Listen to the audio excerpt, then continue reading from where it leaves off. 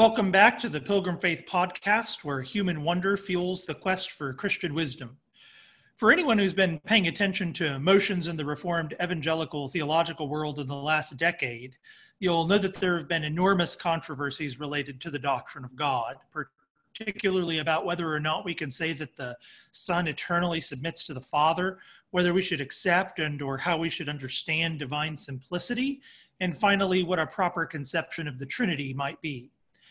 Of an especially sensitive nature over the last 5 or so years have been accusations made against very prominent theologians such as K. Scott Oliphant and John Frame and Kevin Van Hooser that their doctrine of God falls short of the Catholic synthesis on these matters and that their peculiar formulations fall afoul of the classical and Reformed doctrine of God. With me today is my good friend Ryan Hurd. Like many of my favorite thinkers and people, Ryan is an independent scholar. His formal training is in Reformed Orthodox and medieval historical theology, but his primary intellectual focus is in the project of systematic theology, and particularly on the doctrines of the Trinity and divine simplicity. He does a good bit of translation work and is currently working on several writing projects, which will see the light of day, Lord willing, in good time. Ryan, I'm very grateful to have you with us. And I guess we can just get straight to it. Why don't you, I guess, first of all, can you tell us what you think the main points of contention or main two points of contention are, and what is at stake in this, in these modern and contemporary debates we're having in our Reformed circles? Yeah, thanks, Joseph. It's really great to be here. It's a privilege. It's a great question and a difficult one to really answer. We're living in a time period where doctrine of God has a large number of variant streams that have all accumulated, and they're running together, and there's a lot of whirlpools and overlaps. I suppose you could come at it from various angles that would shed light on the matter if you approached it perhaps from the issue of methodology. You might think of the differences that are appearing as primarily those that are ones of variant theological method that have the immediate effect of somewhat shaping the conceptual content that's being brought forward. And so if you went that route, which I think is somewhat helpful, at least as a beginning to understand what's going on, the difference on a surface level is something like a style of doing theology. It's, as I see it, often parsed out between pairs. So you have biblicists on the one side who are concerned with the express language of Scripture. You have on the other side of them scholastics who are willing to speculate and systematize. You could consider in terms of new school on the one hand, willing to articulate in terms of new developments in philosophy, especially those of analytic philosophy or analytic theology. And then maybe on the other hand of that, you have the old school guys who are determined to have the bonds of orthodoxy parsed primarily in terms of the creeds and of classical language that has been developed throughout the centuries, especially of an Aristotelian hue. You could also have the situation parsed in terms of Antillians on the one side and Thomists on the other, between process theists on the one hand and Aristotelians, and again, especially those of a Thomist variety on the other. All these are accurate handles, I think, for each side, broadly speaking, but it's critical to note that various figures find themselves located on those coordinates in different ways and often straddling different of those conceptual analyses. But really, I think that the method is at least illuminating to examine, at least priorly, in order to understand part of what's going on. In my opinion, though, that's not just the entirety of the disagreement. I think that's not even really the nub of the disagreement. It's about method broadly, but it is primarily, despite all appearances, a difference over conceptual content, a disagreement over facts, a disagreement over beliefs, and then secondarily, how you parse those beliefs. I think method is often easier to see. It's very easy to pick up an analytic theologian and see a wide variety of doing theology, at least in comparison to more traditional methods. But underlying those differences of method, I do think, are conceptual differences. There's the question, of course, of whether methodological strictures are necessarily determinative of content in somewhat of a backfeed sort of way. And I think that it often does. So, for instance, you have analytic philosophers or theologians who, in my opinion at least, impose certain strictures on the fundamental questions about God that are really part and parcel to their methodological approach. And this constrains them, again, at least in my opinion, to not being able to properly perform theology. We see these issues crop up over many things, especially in what's now been so-called the metaphysical attributes of God, things like simplicity, infinity, immutability, and so on. And again, when you start looking at these things, it's primarily just a fundamentally different view of reality. The differences are philosophically motivated, especially, and they're primarily those of conceptual content. Mm. Kind of parsing it down in terms of, if we could put it this way, sort of the lightning rod issues that we've been debating about. Could you, for those who are sort of uninitiated in these disputes, could you say a little bit about, so for instance, one of the big ones has been the eternal subordination of the Son. What are people arguing about there? What's the idea? What are the two sides, if you will? I mean, maybe there's more than two sides, but broadly speaking, could you say what those two sides are? Yeah, well, the ESS debates kind of hit their heyday, I suppose, a few years ago, primarily on the blogosphere. And you're right to say there were probably two sides that emerged. On the one hand, you had primarily those who were more biblicist. And again, I don't mean that term pejoratively, but they were concerned with the express language of Scripture, which presents to us the Son under the terms of the Christ, who is continually referred to as being obedient and submissive to the Father. The question of whether that ought to be read back onto the eternal relationship that has always existed and is not necessarily tied directly to the incarnation itself was something that those who would affirm the eternal subordination of the Son are advocating for. So the obedience that we see in the human man Christ, his obedience according to his humanity, is in some sense illustrative, in some sense indicative of the eternal relationship in such a way that there is an actual submission and inferiority. And again, inferiority is a very pejorative term. It's a very naughty term in terms of classical Trinitarian theology. I don't think that really there's a lot of pejorative overtones that need to be retained, especially in the contemporary context. You read these ESS guys, those who are affirming it, and they're of course very squishy on the issues, and I certainly disagree. But by inferiority, they're trying to put words to that basic move, which looks at the obedience of the Son according to his humanity and tries to allow that to inform the eternal state, as it were, of the Father and Son thing. They're trying to do justice to just that, the terms Father and Son, and trying to articulate that in terms that aren't so friendly, again, to Orthodox Trinitarianism, but the intentions, I think, largely are purer than at least some people have suggested. And of course, on the other side of that, you have a number of folks who resisted this very strongly, rightly motivated by a concern of language, in as much as language informs us of what we think and also to some extent controls what we think and how we approach theological problems.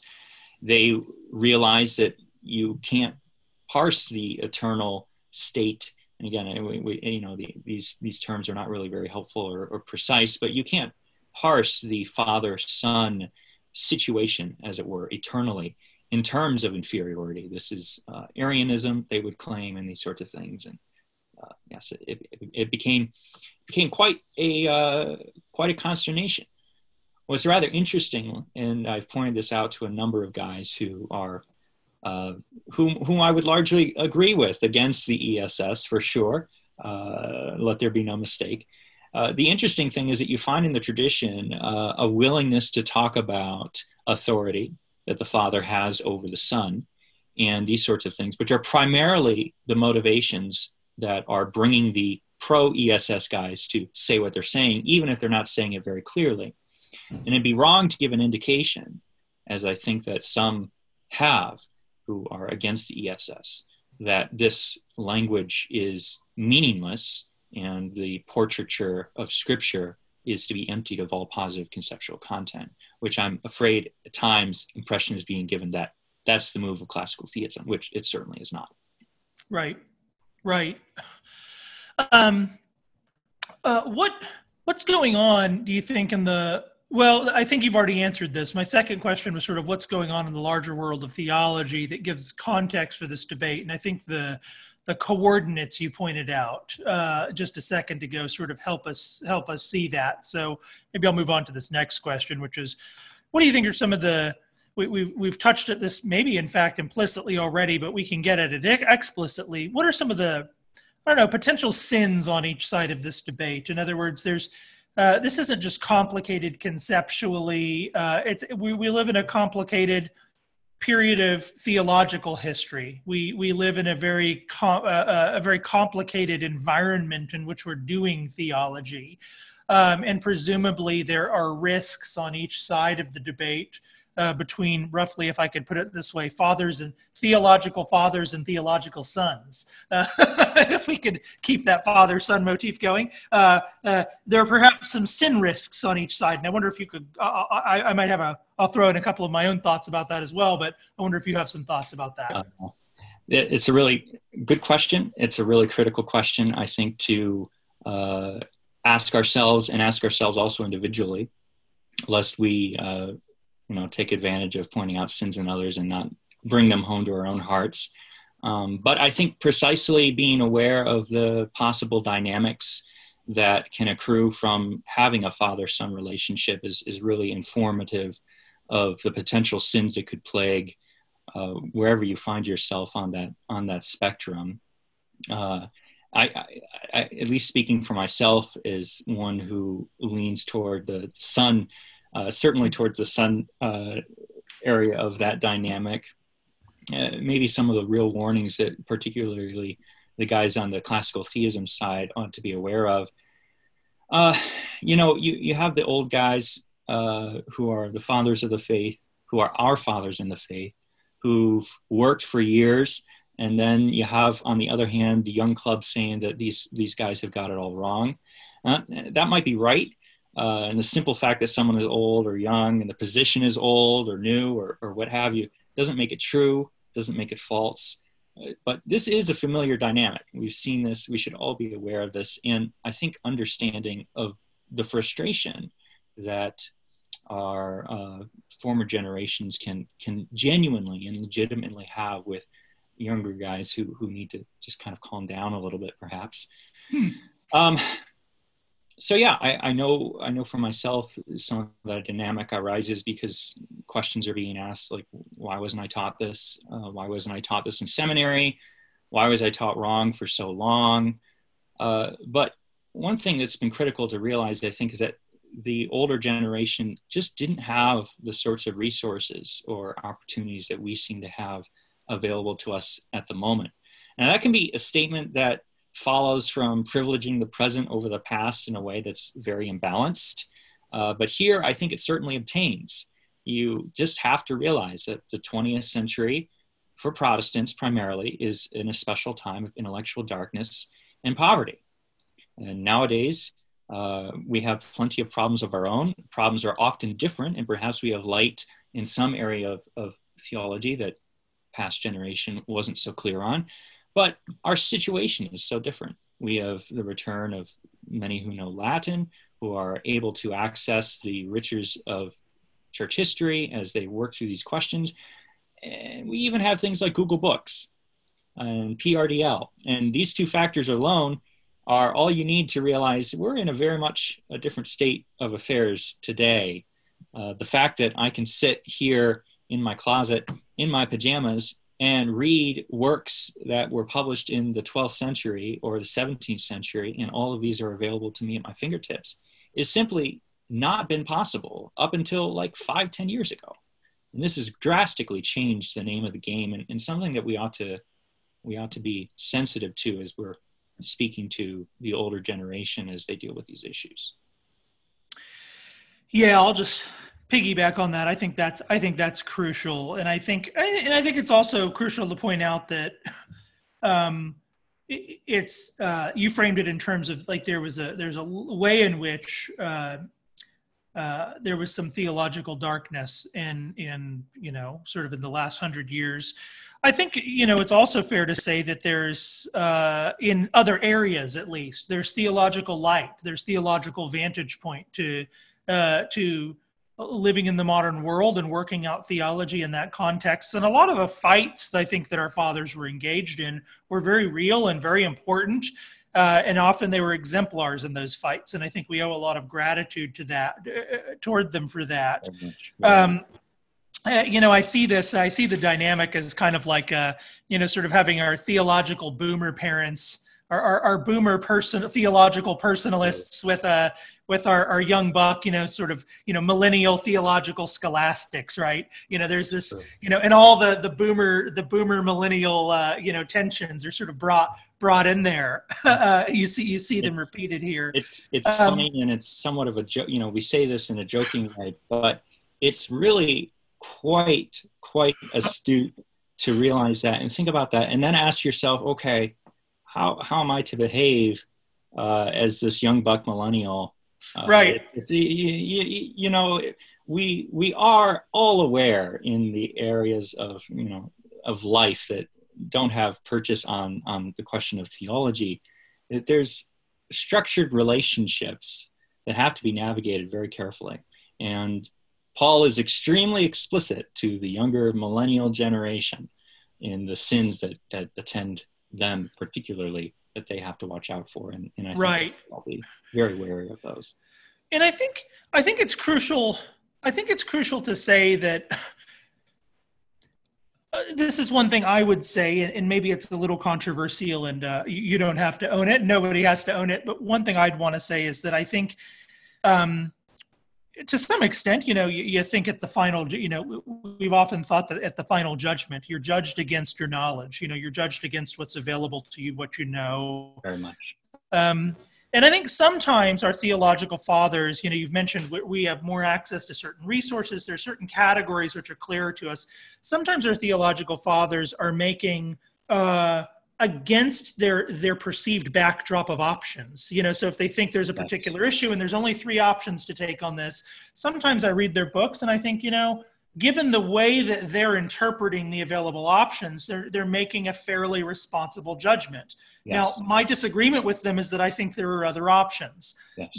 But you can see even in sometimes when you read some of the older guys on Aquinas, for instance, sometimes, their presentation of Aquinas is something I reject as well. Their take on Aquinas, if that's what Aquinas is doing, and my only option is what they're saying versus what they think Aquinas is saying, well, they're correct. That's a much better option than the projection of Aquinas.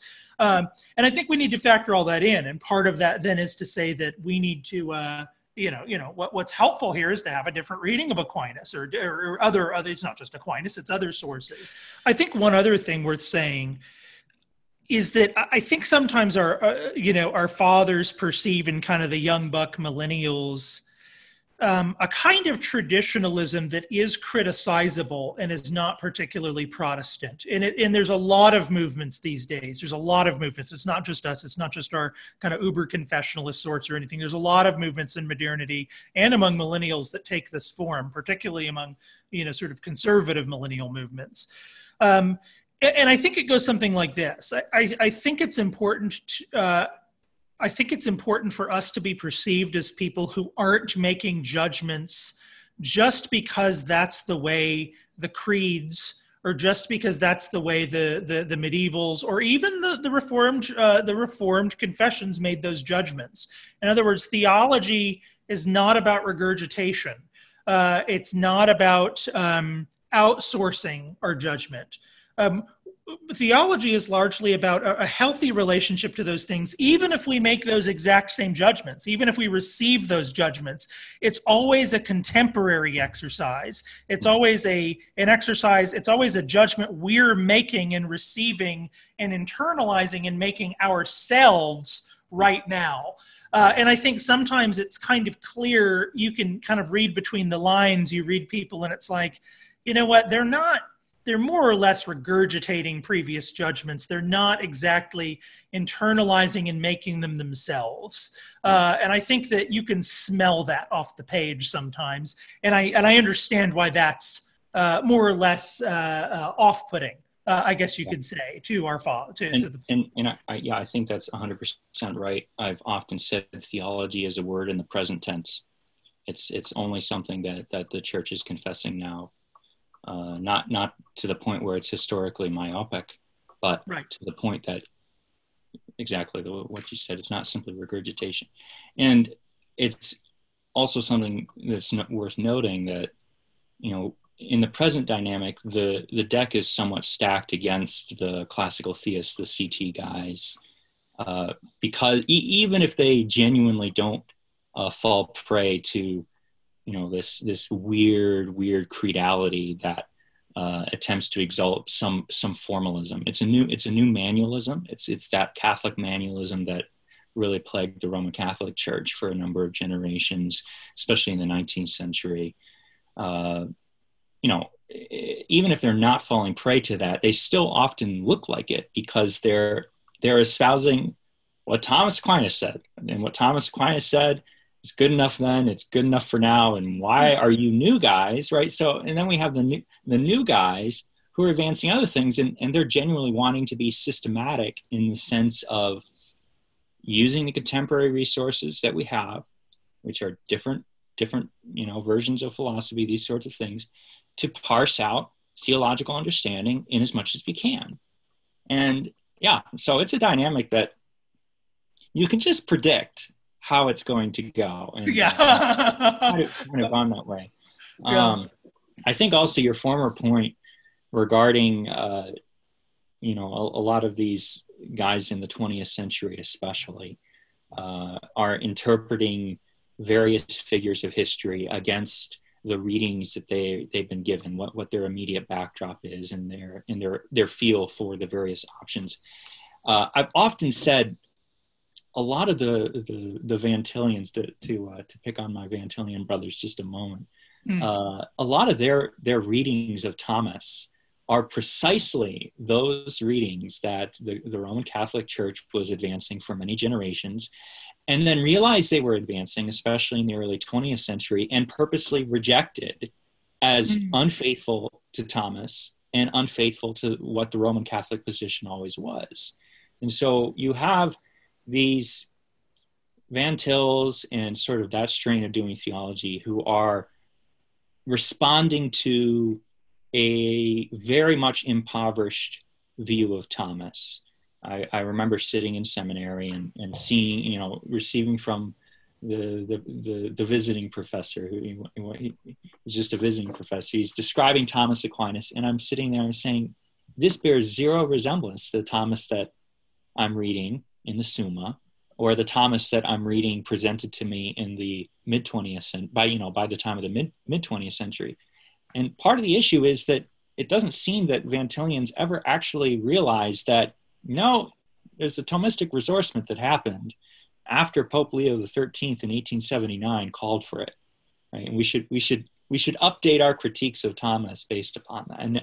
And so you're right, when they're fed these sort of options, they're responsibly adjudicating those issues and then spitting out an answer that, many of us, when given those options, would select today.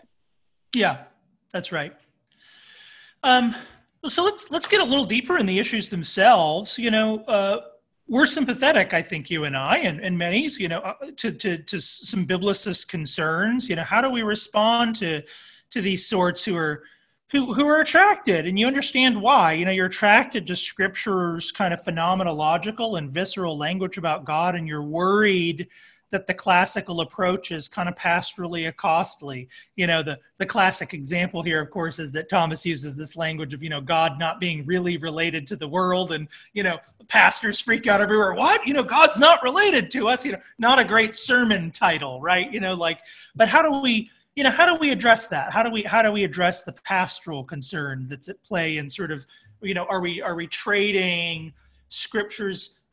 We could call it this on a certain way, kind of person-like language about God that means something to us. It comforts us. We read this. That's the language that really hits home for most people. Are we trading that for this kind of dry, arid, metaphysical language? How do we help us work through that? Yeah, I'm incredibly sensitive to this concern in the sense that I feel it very deeply every day. I feel it very much in my own calling because I'm cognizant of the fact that most of the work that I'm doing, I wouldn't really want any layperson reading or thinking about. And, I try to talk to my mother at times. She asks me, what are you working on in theology? And you don't want to present the dry, arid metaphysics because it's potentially quite destructive to most people. And I do think that, at least initially, it's really important to attend carefully to just that reality, that it's legitimate, at least in my opinion, to restrict systematics to higher academic levels that are totally inaccessible to most all lay people, and even sometimes a lot of pastors. And advancing that as a valid methodological resolution of somewhat of the situation we find ourselves, where you have CT guys arguing against biblicist guys, at the same level for the same territory. I think that this is a valid method. It's not intended to promote any sort of hierarchy with theologians at the top. It's rather convenient to say, well, we're just going to maintain ourselves up here, and you peasants down there can continue to think of your biblicist views of God. That's not it at all.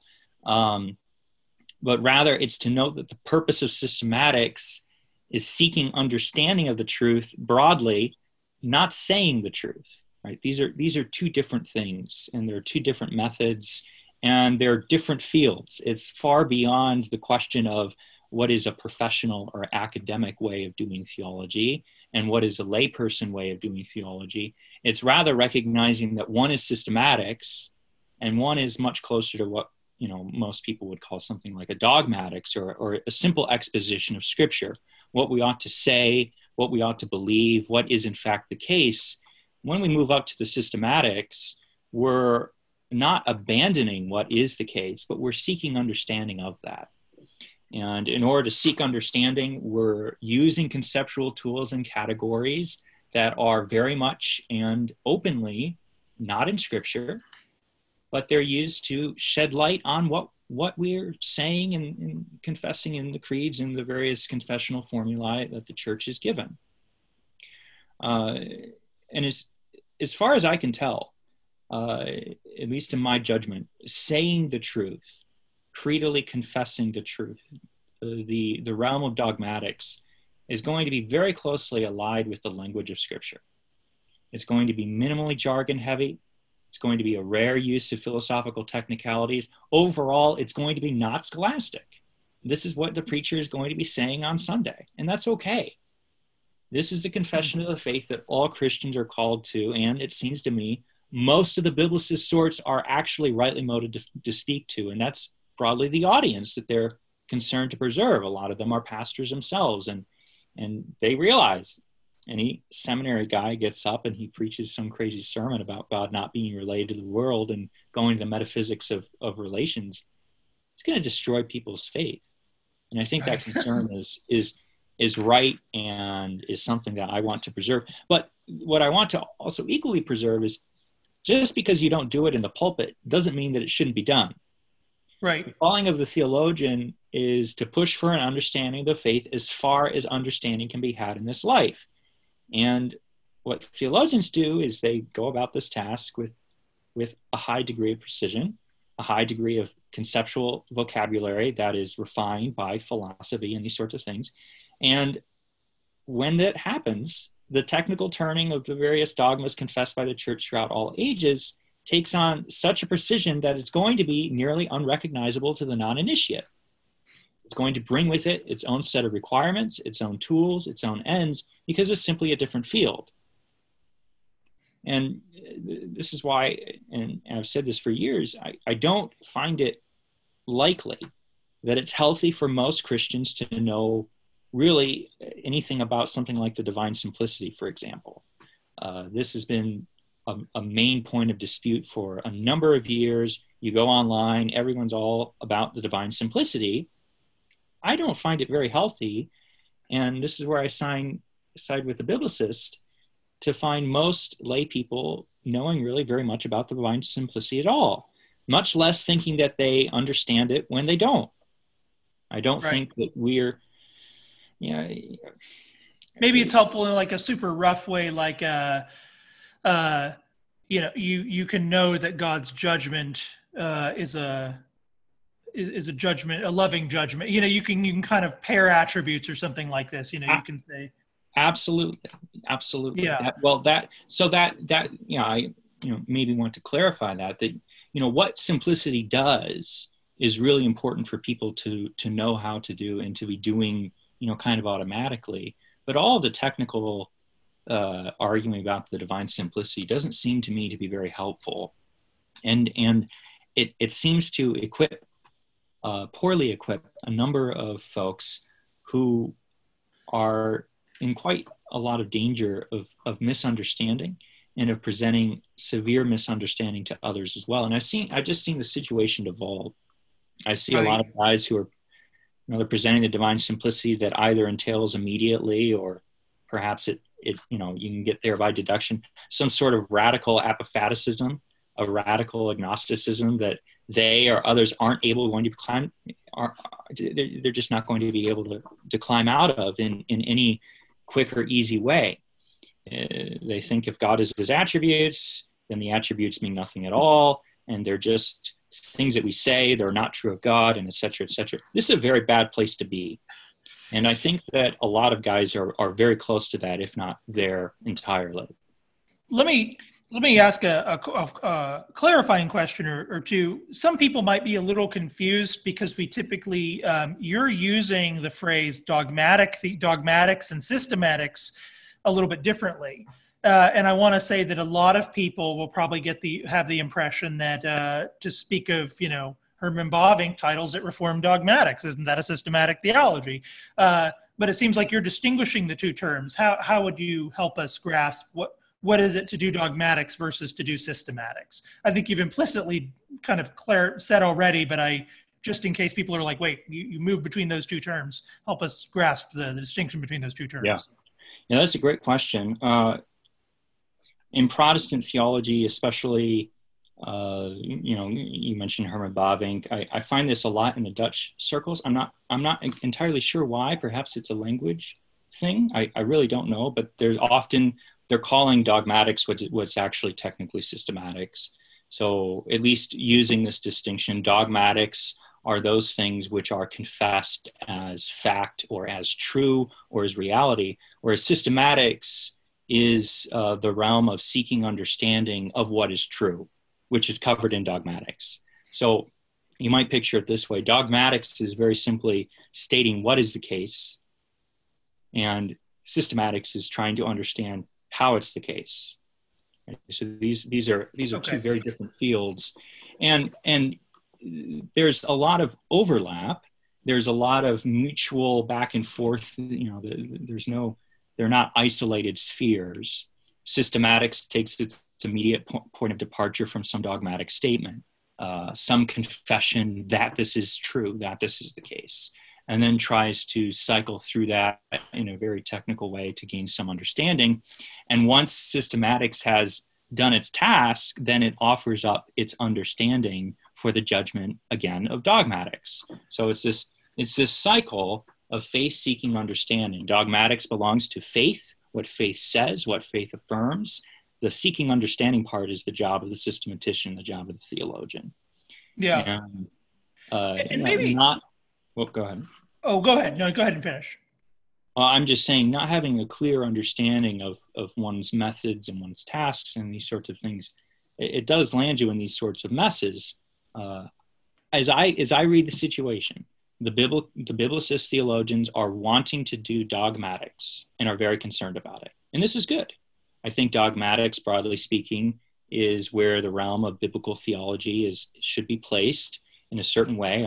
I think biblical theology is something else than theology, properly speaking. But the language of creeds, the language of confessions, the language of things that are being asserted, Bible commentaries, all of these belong in some way to the dogmatic sphere.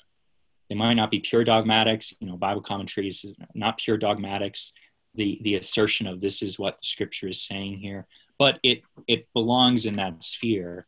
Whereas the systematician, the theologian, he takes what's given to him and seeks understanding of it. And you mentioned, we're not to expect that every Christian, should be able to parse out, all of these systematic theology categories or be, sort of contribute even perhaps directly to the systematic project. And yet, presumably, there's something in systematics for the whole church, and that maybe it's not direct, maybe it's not immediate, but over time, insights of systematic theology, maybe we could say high metaphysical truths, maybe filter down into expressions that are insightful on an ordinary level. Can you talk about maybe how do you envision how do those high points in systematic reflection finally make their way over time to the ground? Is there a way we could articulate how that works? Yeah, well, certainly, every Christian, I want to be clear, every Christian is called to seek some understanding of the faith. When you believe something, you're immediately compelled to try to understand it further. This feeds your faith, and this is, broadly speaking, growing in your knowledge of God. So this is something that is proper to every Christian, regardless of their formal calling. But when you're talking about an actual discipline of theology, when I'm talking about systematics with a capital S, big league systematics, academic systematics, what have you, that's where it takes on a formality that's going to be foreign to most people.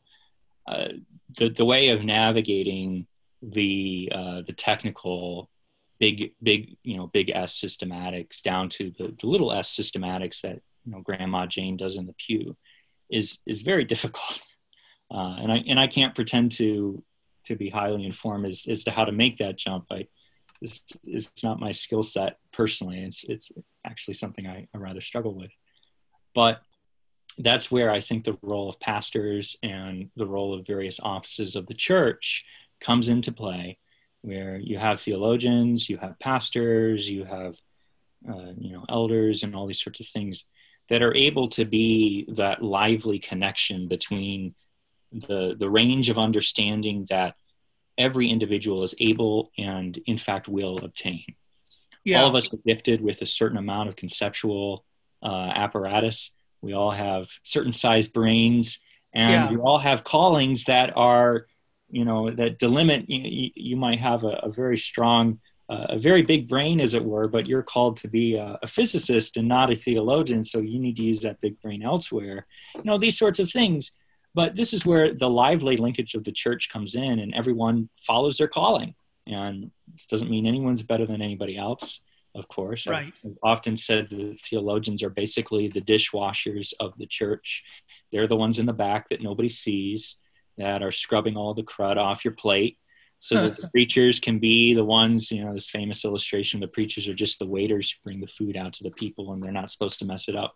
Well, the theologians are in the back, and they're just washing the dishes. So, this isn't a gradation or a hierarchy, but it's just a delimitation of tasks. Right. There's an interesting reflection in Lewis, and I find him interesting because I've been reading his book Miracles lately. And what's interesting in Miracles is that I get the sense that he's actually playing a lot in the first 5 or 6 chapters with the medieval discussion of the transcendental properties of being, but he's not calling them that. And he's speaking in very plain, and I'm thinking of this task of theological mediation. He's not getting into all the technicalities of that language, but he's sort of taking what is accessible in that language, and he's just brilliantly communicating it to ordinary people. And he also, in one of the chapters, talks about how he thinks the modern situation is particularly weird in that a lot of the old language is gone. We've been sort of cultivated again away from an old philosophical and theological tradition, and now we're left with nothing. We're left not with nothing. We're left with kind of a vacuum. And he poses a couple of options, and one of them is sort of like, well, we can say, or actually, let me back up. What he actually says is that one of our options, what used to happen is that the kind of the wisdom of sages, if you will, was mediated to the common people by means of authority and tradition. I mean, this is how most civilizations have worked. Yes. And what's happened in modernity is that we've kind of gotten rid of the wisdom of authority and sages, and we haven't replaced it with anything. And so he says, now the common man, the way he puts it is, the common man now bears a burden, kind of metaphysically, that he's never borne in the history of the human race. And so what he says is, there's kind of two options now. We can either go back to this. We can either say, you got to go back to relying on sages because, if there's no sagely wisdom to be found, well, we're all screwed, basically. But another option is actually for civilization to progressively move in the direction of sagedom. That is to say, and Lewis is quite explicit about this, and I was quite surprised, but he basically says, like, maybe in divine providence, part of the goal is actually for more and more persons to become theologically and philosophically educated in a way that would have been surprising in the past. Now, I don't think he's thinking this is going to happen tomorrow, but you could say, like, on the one hand, maybe one way of reading the modern situation through that Lewisian lens, perhaps, is to say there's a lot of bad theology on the ground in the church these days, but it's actually a lot better. In terms of what's actually internalized, there's ways in which the distribution of truth is actually wider, and perhaps the trajectory over time will be toward a greater degree of mediation of that kind of higher knowledge to more common persons. Now, of course, again, that's thinking in a very long-term historical development. It's kind of speculative, but it's worth.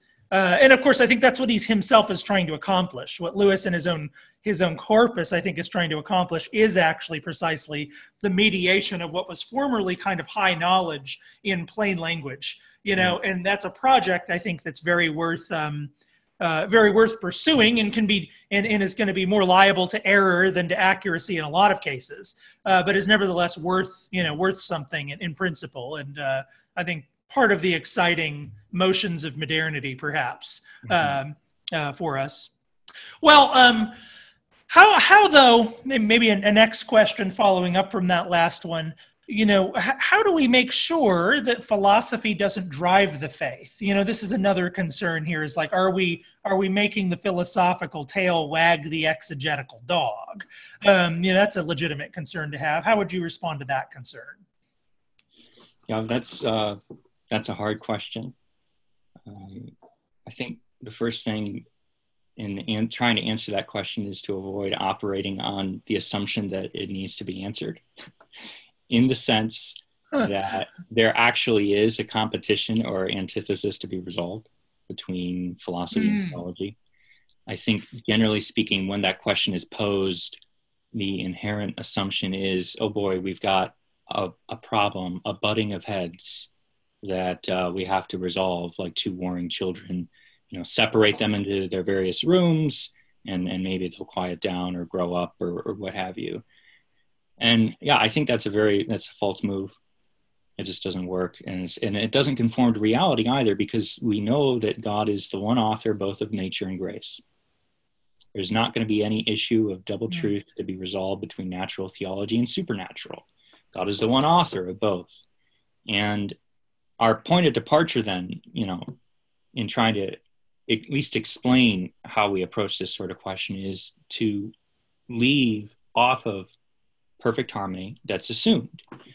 between philosophy and theology. It doesn't mean that nature and grace or natural theology and supernatural theology are of the same sphere, and they're absolutely not. Nor does it mean that they're on equal levels, because once again, they're not. Supernatural theology is the higher order.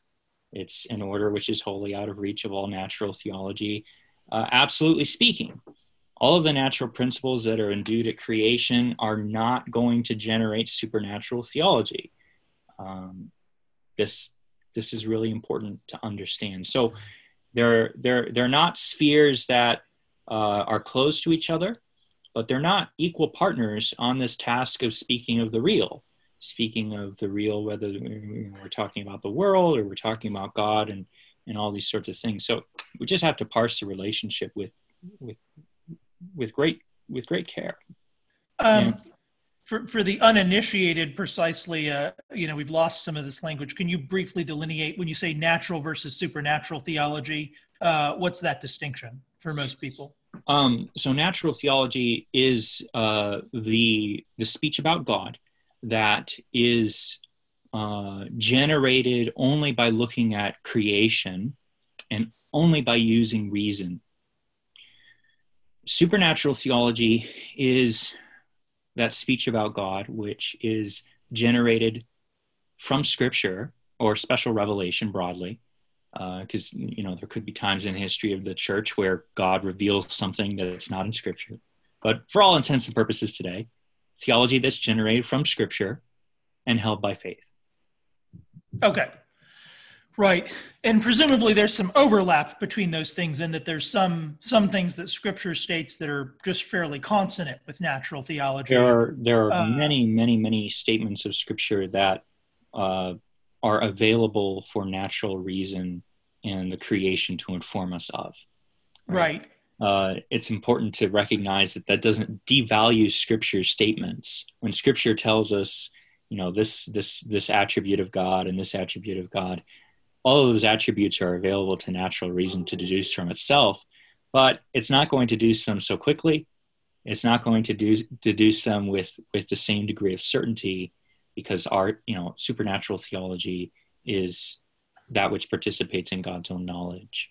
And so it has the higher degree of authority, and we get it faster because we can take God at his word. So yeah, it's very true that natural reason and or natural theology and many parts of Scripture are going to overlap practically in what they say about God. But there are also many things that Scripture contains that reason can never deduce. Right.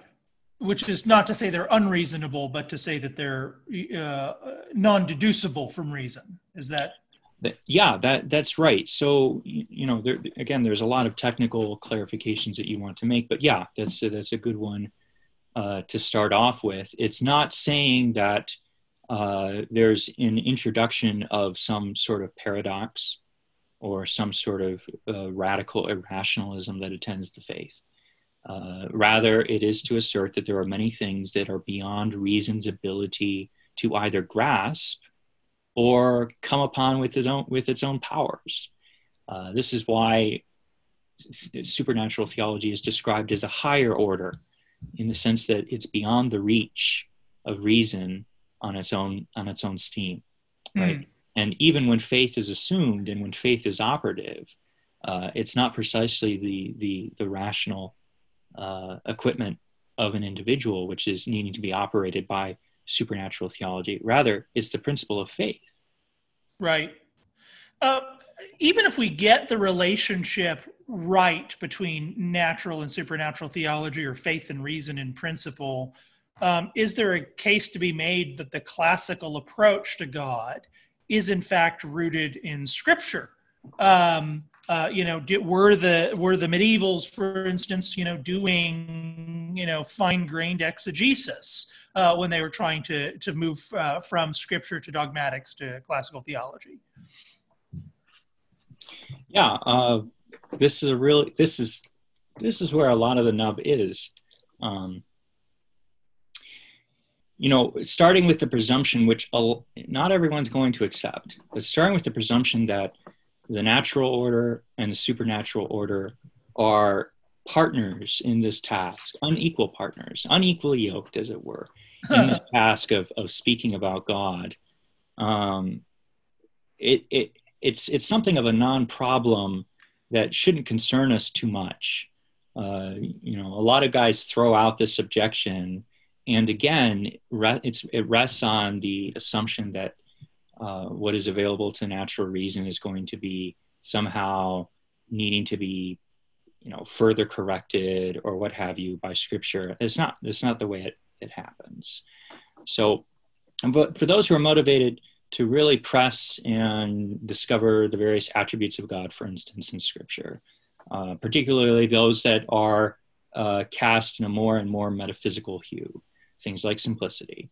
You can get there eventually, but it's going to be very, very, very far from the express language of Scripture.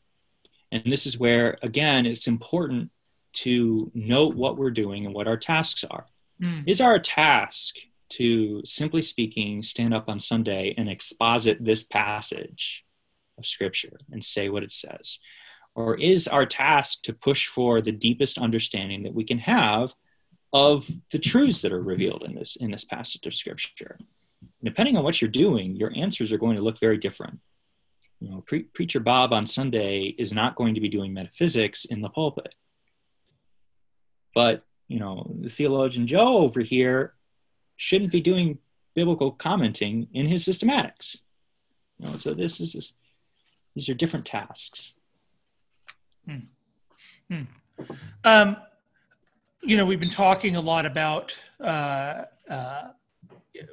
actually, before I get to the next question, I'll just make a comment there. It seems to me this was always one of the concerns I guess I had as I've been working through these things with classical theology and biblical exegesis, is I'm sympathetic to the claim that a lot of the proof texting, for instance, for some of the classical attributes, don't quite get all the job done. Maybe they gesture a little bit, maybe they gesture some in the direction of where we want to go with our systematic and dogmatic formulations, but they don't get you all the way there. And so I felt, certainly in myself, some desire to say, how do we link up kind of, if I could put it this way, these biblical gestures toward maybe a natural climax when combined with certain questions that we have. So it seems to me that a lot of what's going on in these classical formulations is the combination of biblical gestures with particular questions that human beings are asking, which are good questions that arise naturally from being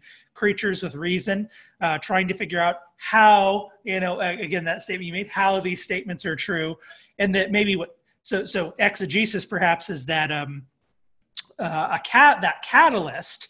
It's, again, gesturing in a particular direction, but it takes the climactic work. Part of systematics, it seems to me, is asking questions. It's asking questions that we have of the text and about reality and trying to understand how they fit together. And maybe our formulations kind of spill out of that combination rather than sort of just leap right off the page of Scripture. Though I want to say one thing that you discovered. You and I have been talking behind the scenes a bit, and not surprising. But one thing you've been discovering in your own research is that there's a lost pile of exegesis in the medievals that people don't realize is there. Really fine-grained exegesis. Can you briefly spill the beans there a little bit? Tell people what's there that they've never read or even heard about. I think that's definitely a point worth noting.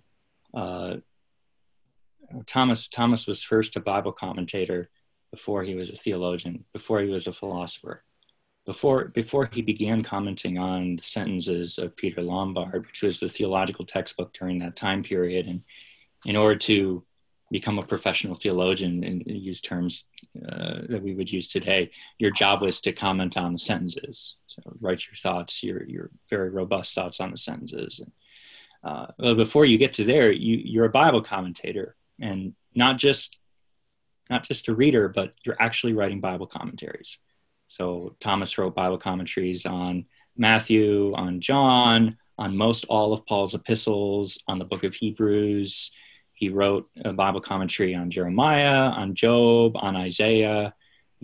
this is what is this, maybe 15, 17 commentaries. I don't have the number before me, unfortunately, but this is an astounding amount of Bible commentary.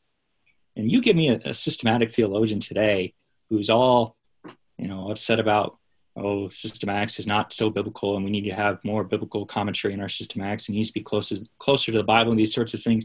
There's no theologian who's written even 2 commentaries on the scripture.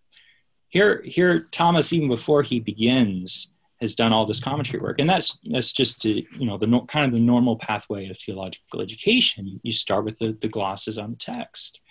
And your theology does rise out of that.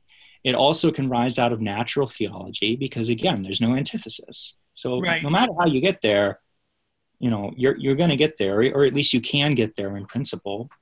And then in addition, and you mentioned this, their point of departure for their speculative theology is often just the very, very simple quotation of a Bible verse. So I point this out very frequently. Thomas, as he begins question 27, which is the very first question of the Summa, that starts to deal with the Trinity, the proof that starts his entire meditation on the Trinity is a quotation from John 8, where Jesus said, "I proceeded from the Father." That's it. That starts his meditation on Trinity, which is perhaps one of the conceptually dense pieces on Trinity ever written. It's incredible. It starts from Scripture. Now, the fact that he, and you kind of mentioned this, using Scripture as a springboard, and when you give the final results to someone and you've jumped very, very high off of the springboard, sometimes the springboard that you jumped off of to get there isn't so clear, right? And people need to understand that, most of these metaphysical attributes certainly don't jump off the page to you on your first read or on your second read, or maybe your 100th read, or maybe they never will to you because you don't have a training or you can't get there or whatever. But the scholastics are always very intentional. You can debate with them that maybe, you went the wrong way, but they're always very intentionally unfolding the scripture. It's just sometimes we listen in on the conversation and they've unfolded so far from scripture that scripture is not immediately present to our view, and their process of getting there, also because it includes a willingness to use philosophy and natural theology on par, in the sense of, what's true is true, and there's no better, worse truths, these sorts of things. The process that they've gotten to the point where we're deriving the reality of a divine procession eternally from a simple statement in John 8 isn't always so clear. So when we come along behind them and we're giving the results of their systematic meditation, as they've gotten this height of understanding from the scripture, we should understand that difference. And again, it's not as though we can just assume, they've gotten to here, we can start from here, right? We have to be performing that as well. Right. But when people critique, for instance, the divine simplicity, again, I hate to continue to mention that, but everyone likes to talk about the divine simplicity as not being, there's no proof text for divine simplicity, and all of these proof texts which are listed in the older commentators are just bogus. And we know better now because we're better commentators. Well, no, they just assumed that there was a very long process of reasoning that started from that text, which arrived at their theological point. Right. But they're not saying from the what to the how. From the what to the how, and very, very far into the how, as it were. Yeah. This is correct. Right. And I want to say that in a conversation, you had told me that you had been reading some medieval manuscripts that were talking about Trinitarian persons and were just thoroughly exegetical, but almost unread manuscripts. I can't remember who you were referring to. Yeah, but I think the conversation you're mentioning, I was reading through all of the 13th century or so scholastics on the divine missions, and was very struck. I believe it was Albert the Great. It was either Albert or Bonaventure, but I believe it was Albert the Great who was the teacher of Thomas Aquinas. In his sentence commentary on the divine missions, he's going through and he's clarifying and talking about all these different aspects: a mission, a giving, all these different words, all of which are just simply words that are found in Scripture. And yeah, the Bible talks about the divine person giving himself. Well, now we have to have an explanation of what that means and these sorts of things. And so, yeah, they're profoundly biblical, and they're taking their departure from the very simple assertions of what Scripture says. And might it be added as well, at least in the mind of Thomas Aquinas, the only sense of Scripture that can allow you or prompt you to theological reasoning and understanding as you seek understanding of the faith is the literal sense. It's not any other sense. And you could argue that maybe sometimes they're a little fishy on that move, but that's an important thing. So even when we look at the Bible commentators and we kind of thumb our noses at guys of times past who, oh boy, we really wish they had the moderns and they understood, the literal senses the way in these sorts of things. Well, they all agree, or at least those who are Thomists, that the only sense that's relevant for theology as a science is the literal sense. And that's an important note as well. Well, as we're moving toward the end here, though this is controversial to some people, I think it's clear that nobody should claim that we can't still develop our understanding of the Trinity. We can't still develop our doctrine of God. The whole history of the doctrine of the Trinity is the history of a developing doctrine. And the church has been more deeply attempting to understand the mystery of the Trinity for 2,000 years. What do you think, in your judgment, are some promising lines of development in both the exegetical and systematic spheres in the Trinity these days? There's a lot of works, a lot of it, presumably you don't care too much for, but presumably there's something that you care for. And what in particular, I guess an add-on question there, what in particular are you working on? I would definitely agree that, the nature of understanding is that it's always cumulative and synthetic. We can parse that in terms of an individual. So some theologian grows throughout his whole life and he attains more and more understanding of the mysteries of God. We can articulate that in terms of the corporate church and various of its stripes. And it's really, you're right to mention that it is possible to continue. Maybe I don't want to say ad infinitum, but, for a very, very long time, at least, to develop our understanding. But it's also critical to note that it doesn't mean necessarily that we're increasing dogma, that we're increasing what we're confessing, the truth. Very, very rare would it happen that we're advancing dogma, and exceedingly unlikely with respect to something like the Trinity, I suppose. Right. I suppose as a Protestant, I might want to leave that door open. I don't really know, but I'm very suspicious of someone who thinks that they've advanced a dogmatic question on the Trinity in any degree. The only thing that perhaps comes to mind, and I could get myself in trouble for this, I suppose, but perhaps something like the filioque controversy could be resolved.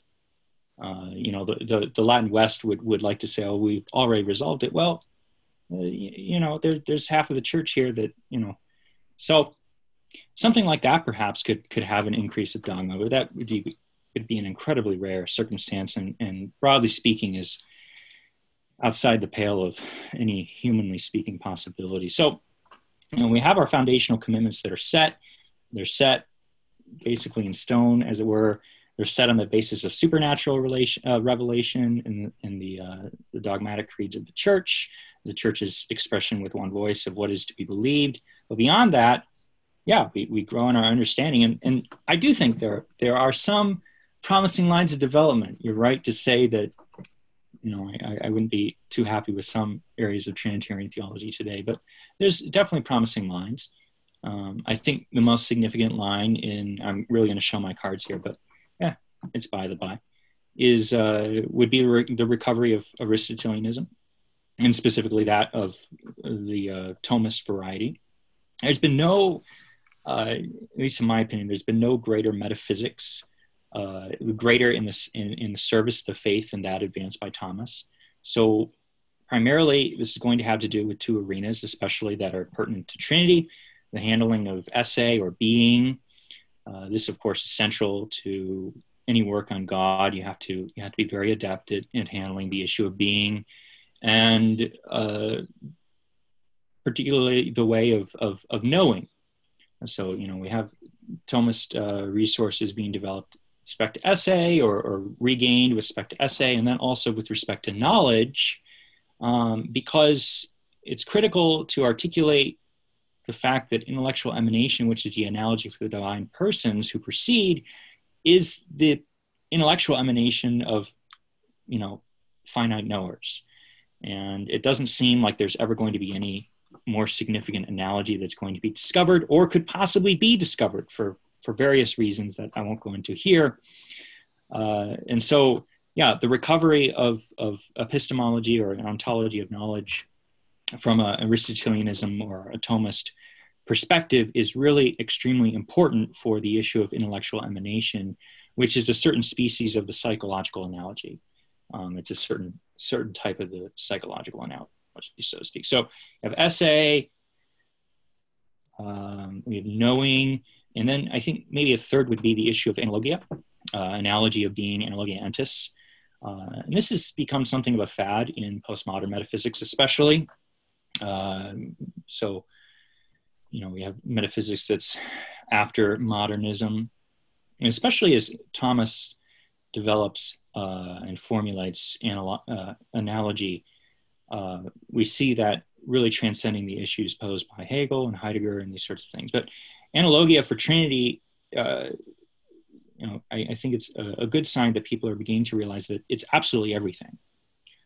If you don't know how to handle analogia entis, your Trinity is going to be worthless. Functionally, analogy chastens every statement we make about God, period. So whenever we attribute something to God, whenever we say God is X, whether that X is an attribute or whatever predication we want, we have to perform the movement of analogy, or else we're going to be uttering truth without any understanding. And at least from the Thomist perspective, the reason for this is very simply because of the composition of our predication. Entails, I would say that the subject is going to be formally perfected by the light of the predicate.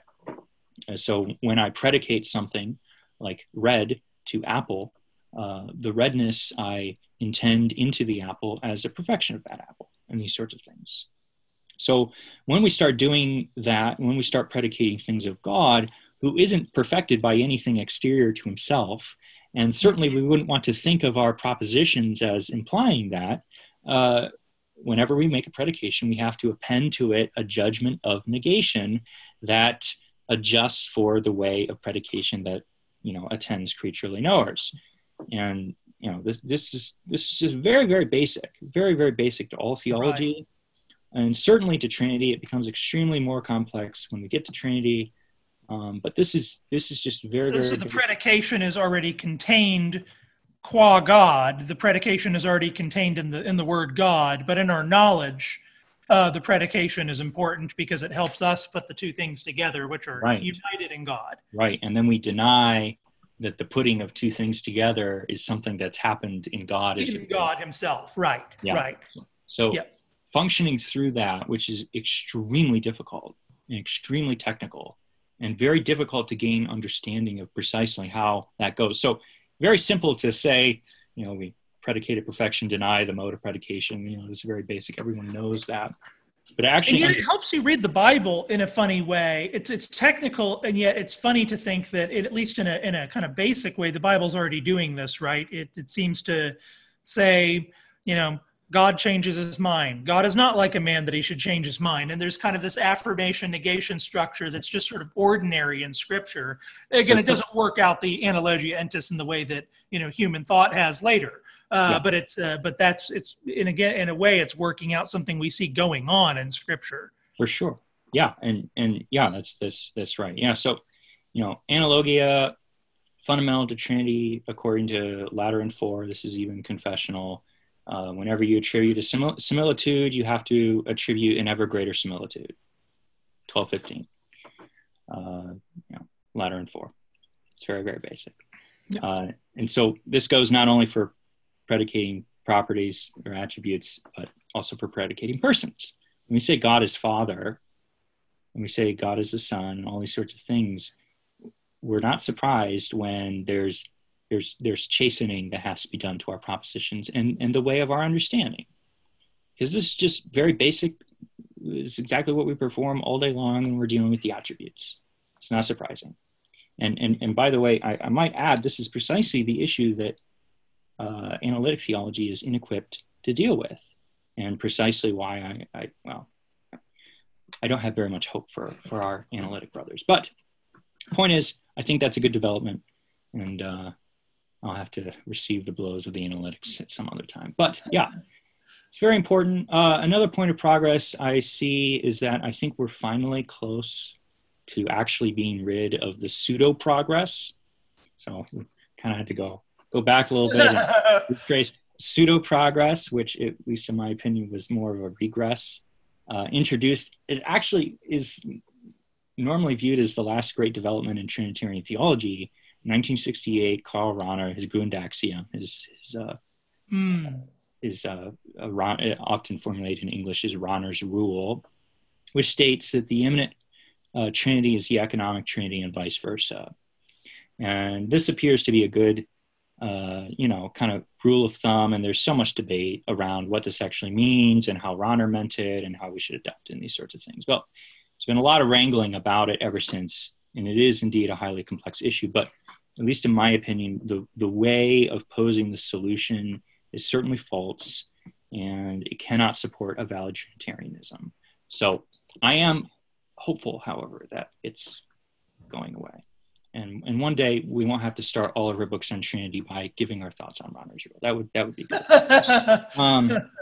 Another development that's, I think, noteworthy for the Protestant world on the subject, at least for Protestants, is I think that there's been something of a freeing of theology for itself. We all know well the work of John Webster, which emerged during a time period, really after a time period, but somewhat during a time period where theology and theologians were just beginning to awaken after a very long sleep that they had been induced to, something of a forced slumber for a very long time, especially in the English-speaking world.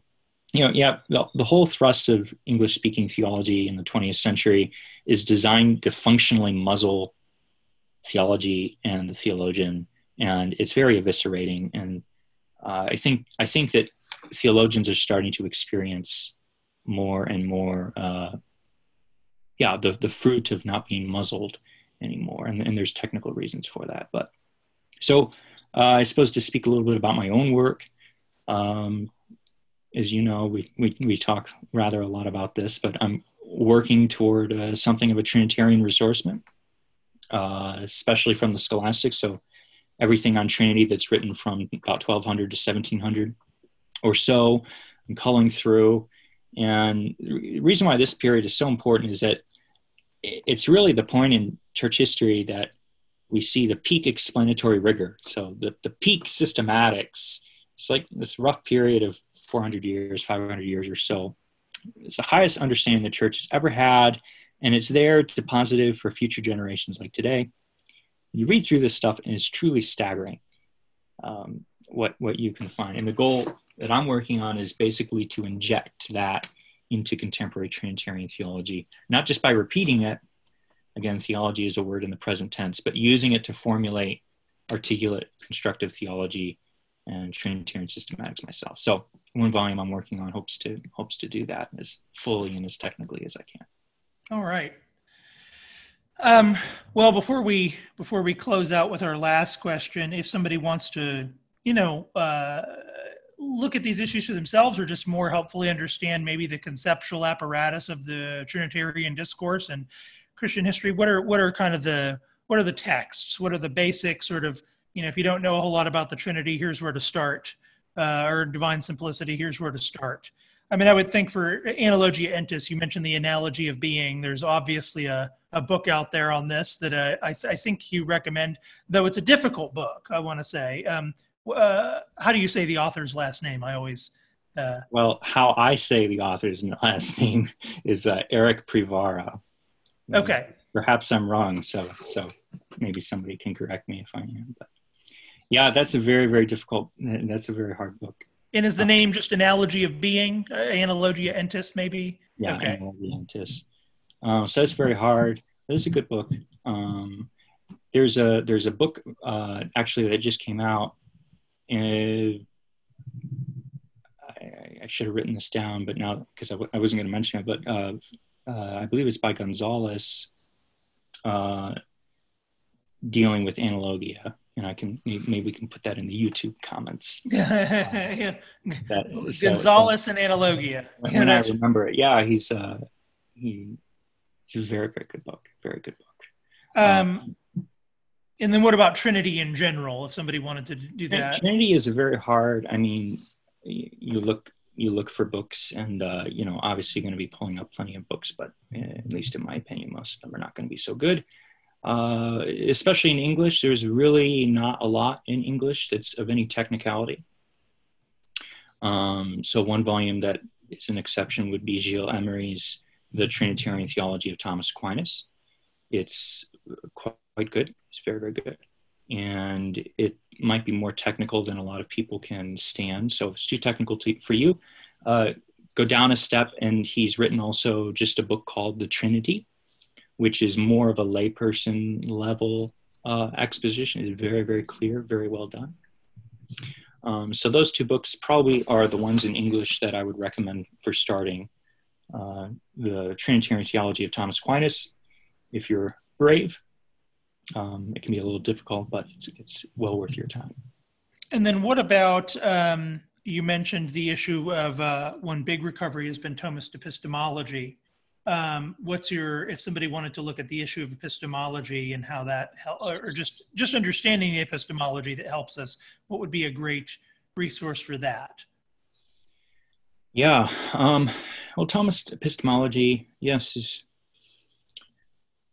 one might want to look, it's a fairly introductory volume, but it's extremely well done by Friedrich Wilhelmsen, called Man's Knowledge of Reality. And I think it's a bit difficult to get a hold of, but it's a very good book, and it would be well worth your time. That would give most people pretty much all that they need on this topic. It's very good. Okay. I'll add to Ryan's recommendations. One book that is somewhat helpful on this subject as well has been published by the Davenant Institute. I'll toot our own horn here. The Lord is One, Recovering Divine Simplicity, or Reclaiming Divine Simplicity. Part of the reason I'm recommending that book, though, is because there are two articles. It gets back to earlier things. Some of it just introduces why we're all arguing about the doctrine of God these days. But there are two articles in it by Derek Peterson that are very helpful on putting all of these contemporary debates in sort of the last 100 years of theological reflection. And Derek Peterson's done just an enormous amount of really good work that I think would be really helpful. Yeah, I recommend his work on that very highly.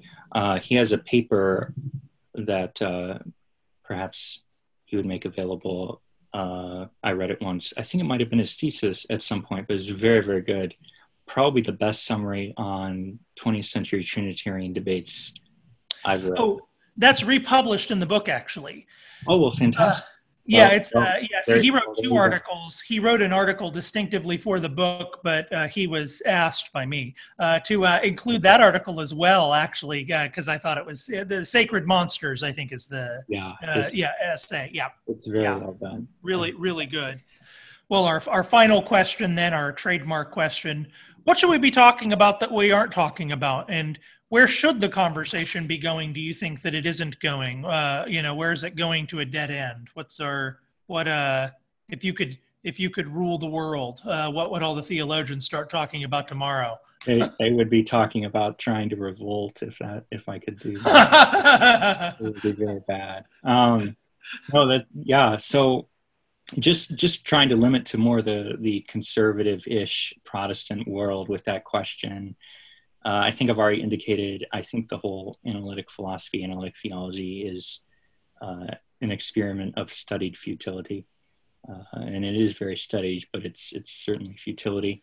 It might be the rage right now, and I think it's probably going to be the rage for a very long time, and many, many people would be quite upset with me. But in my opinion, it completely destroys metaphysics. You cannot do metaphysics with it. You certainly cannot do theology with it.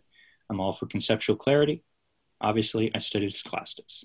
But in my opinion, taking it in general terms, analytic theology is not the way of orthodoxy for sure, and it doesn't really promote understanding either. So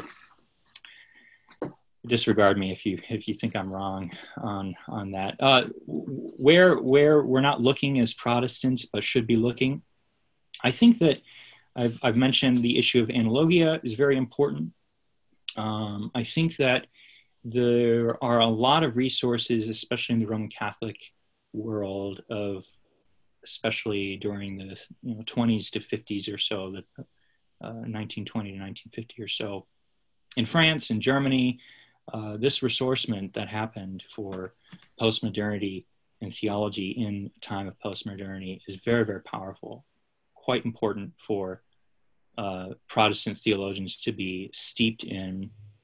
So to give an example, I think, for instance, Joseph de Finance's book, it's written in French, the title is Being and Action, is extremely important. These sorts of volumes, which are dealing with navigating concerns of like the Whiteheadian process metaphysics versus the substance metaphysics, and substance metaphysics said pejoratively. I mean, de Finance is coming at it from a different angle, but the resources that volumes like that offer for navigating that challenge are extremely important. I see Protestants primarily have not resolved that issue, and that's been very much resolved. It's just kind of a moot point. So when you look at something like that, it was made popular by, at least in the States, by W. Norris Clarke's work, Being in Action, his volume. I think it's also called Being in Action. That's convenient. I never noticed that before. But the title in French of the one is the title in English of the other. That's rather amusing. But yeah, Norris Clarke talking about how, at least for Thomas, all substances fundamentally are substance in relation. They're not closed in themselves and by themselves, but rather they're the center for immediate action, first act and these sorts of things. I think that's quite important.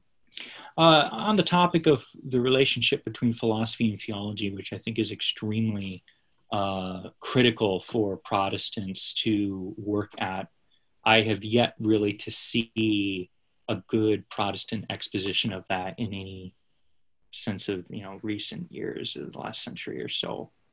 I would really like to see the debates that went on, especially in France during 1920s, 1930s. There was this very large debate over the relationship between philosophy and theology, between guys like Gilson, guys like Maritain, stimulated primarily or even earlier by Maurice Blondel. Probably the last and greatest exposition of the relationship between philosophy and theology was worked out during that time period. And I don't see that ever interacted with in any sense of the word by Protestants. And it's truly powerful. De Lubac has a summary article written, I think it was in 1935, 1936. It's just very summary, but that gives you all of the bibliography that should just be immediately engorged by every Protestant theologian and spit out again on the page, because it's the right way, at least in my opinion. So that would be helpful as well. Right. Yeah. Speaking for myself, I think that one conversation I'd like to see just on the exegetical and philosophical front, and I try to, I suppose, give an initial gesture toward this conversation in my essay in the Lord is One. And here I was drawing a little bit on Julian Marius, because Marius writes this interesting, he writes an interesting history of philosophy, but then he writes this interesting, it's almost its own genre. He writes a biography of philosophy, and I thought that was so interesting. What does he mean by a biography of philosophy? But he's really instead of trying to sort of repeat sort of what one philosopher said after another philosopher said after another philosopher said, what he's trying to do is just look at philosophy as kind of having its own integrity in life, and sort of how did the human being's answers to these questions kind of develop organically. And I think it would be really interesting to see people be comfortable with the fact that Adam and Noah and Abraham and Moses and David had a certain, if we could put it this way, a certain conceptual understanding of God that was not different in an absolute sense, but relatively different conceptually from Paul and Peter, and then later, the early church fathers and Augustine's conception of God. Again, there's an organic continuity there, but I think it would be really interesting to have somebody trace those, sort of tell a plausible story about how the world changes and how our questions change, and therefore how our way of talking about God changes. And even I think it would be really interesting to see texts on just the development, say, of Trinitarian formulations between the New Testament and Nicaea. Some of that work's been done, but very often it's kind of done as though Nicaea is the endpoint we know we're getting to, and so we look at everything before Nicaea as kind of inevitably going to Nicaea, and that's not entirely wrong. But I'd love to see somebody sort of sit with Irenaeus and sit with Ignatius without imagining Nicaea, and sort of say, where are we at that point, and why? What are the immediate questions there? And then moving on from sort of moving on from Nicaea.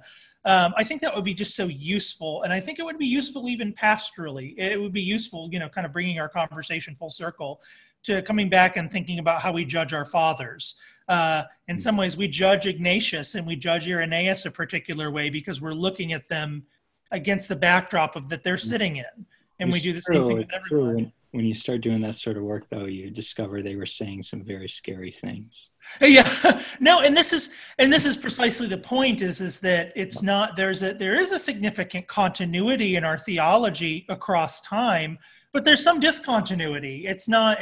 We don't need to frame it in terms of contradiction. Is it not a perfect tradition handed down from day one?